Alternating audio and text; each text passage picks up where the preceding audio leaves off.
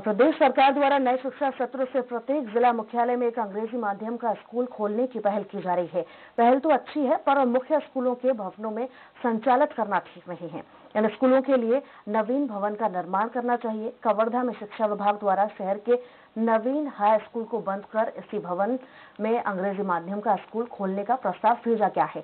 School में पढ़ने वाले लगभग 700 से अधिक छात्र छात्राओं ने विरोध करते हुए जिला शिक्षा अधिकारी कार्यालय का घेराव किया। विद्यार्थियों की मांग है कि शहर में कई शासकीय भवन हैं, फिर भी इस नवीन हाई स्कूल को बंद क्यों किया जा रहा है। हमारे स्कूल में खुले, लेकिन हम लोगों को ऐसे बेदखल ना करें। ना दूसरे स्कूल में कैसे भेड़ बकरी डाल देंगे वो लोग। हम अपने स्कूल में पढ़ेंगे, अपने नवीन स्कूल में। हमारा स्कूल है वो।